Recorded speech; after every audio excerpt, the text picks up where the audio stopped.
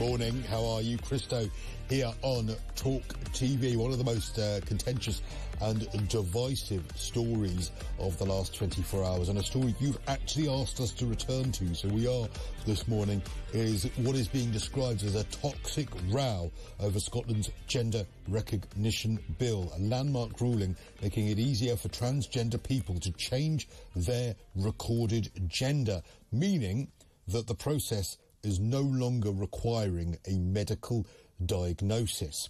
And not only that, it's now open to those who are 16 and 17 years of age. Well, Felix Fern is the co-founder of the grassroots activism team Trans Activism UK and joins me now. Morning to you, Felix. Good morning, Christo. Thanks for taking the time to talk to us here on Talk TV. Why do you think it needed to be made easier? Surely the diagnosis of gender dysphoria, meaning that you don't want to live within the same gender of the sex you were assigned at birth, making you either trans or gender fluid or whatever it is you may be, surely that is a medical diagnosis, and there should be at least a part of that that is medicalised. Well, there's more to it than just a medical diagnosis. Reforming the process doesn't just remove diagnosis. It kind of changes the procedure in general to make it easier for both trans people and the government. When it comes to a medical diagnosis, that's kind of a privilege in a way. For a lot of trans people, it can take years to get any kind of medical notice, let alone care, by which point the medical service is already asking you, please have evidence of this, please show that you are living in your correct gender and whatnot. And for a lot of people, that's quite difficult if you can't have the paperwork to back it up. So it makes sense to kind of bring those procedures together. And for some people, they don't necessarily want to medically transition. To be trans, you don't have to have hormones or surgery. You just need to be able to live who you are honestly. But the issue with that, and I'm sure you appreciate this, is that, and I'll be crude about it, you could end up in a situation where someone who has declared their gender identity, which may well be different to their body type, essentially you may well have someone with male genitalia who has received a gender recognition certificate declaring that they are female, able to then use female changing rooms, female hospital wards, and those sorts of spaces.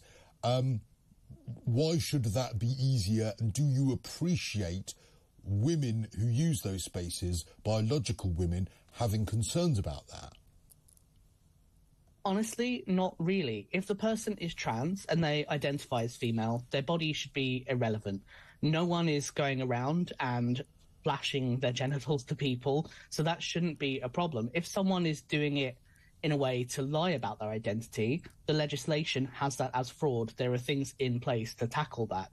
So trans women are not a threat in female spaces. But don't you? I don't believe that trans people are the threat, by the way.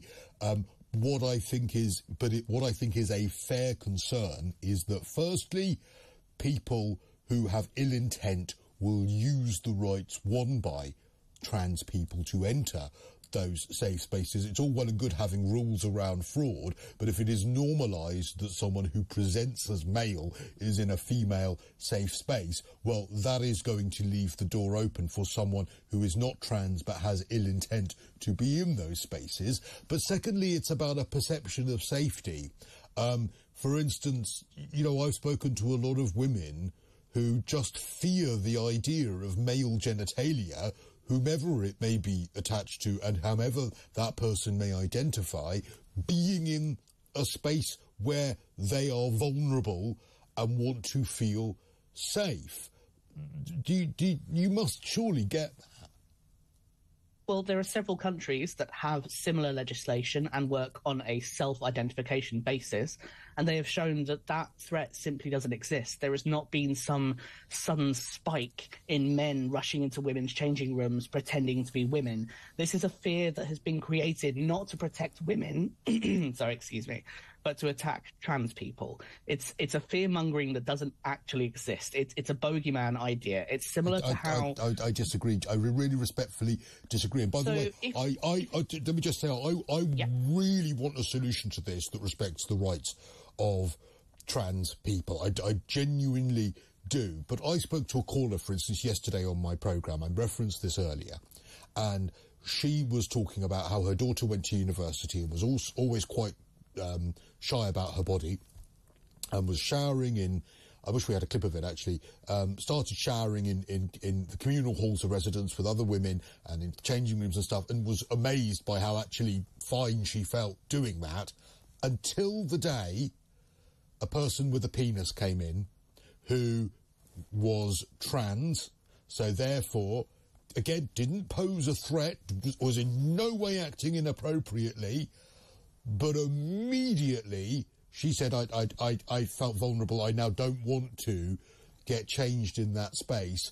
And she's 19. She's like, I love trans people. I don't want to have any issue with trans people, but I do not want to be naked in a place where there is a penis. And I know I'm being really crude this time of the morning, and apologies for anyone listening. Why do we have communal get that? Changing facilities? That we just shouldn't have communal changing facilities. It really is that easy.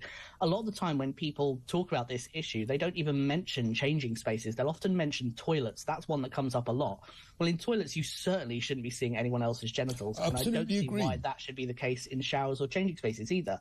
My sister is a cisgender woman, and she absolutely hates them. They make her incredibly uncomfortable. That's not practical. When you think of a gym changing room, how can you absolutely possibly is practical. It's a change that people should have.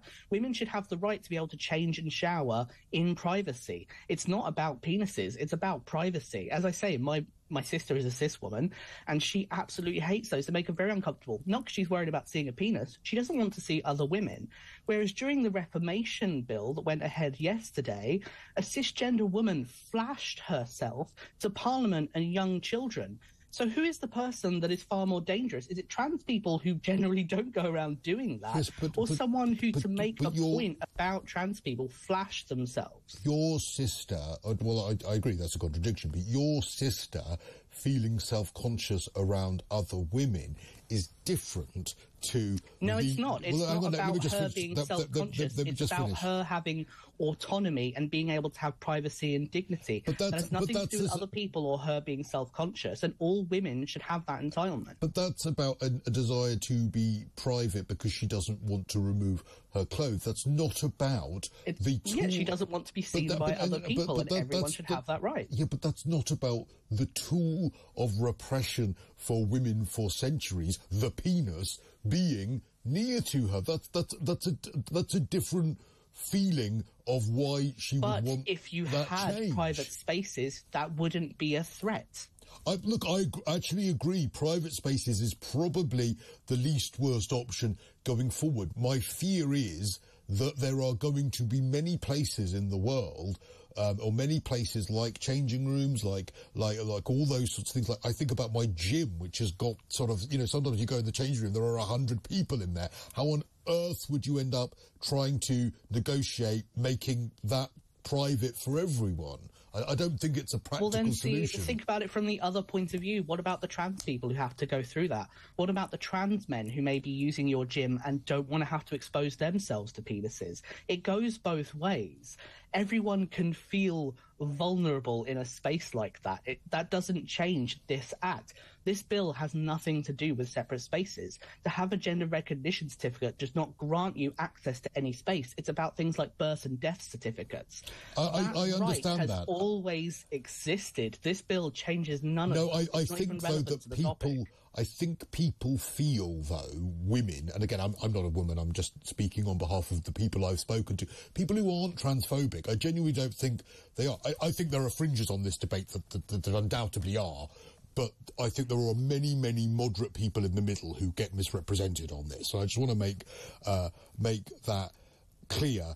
But there are people who fear that without the step of medicalisation and being in front of a GP for one step of it, that it opens up the floodgates to it all being easier and it all being sort of normalised to make it easier.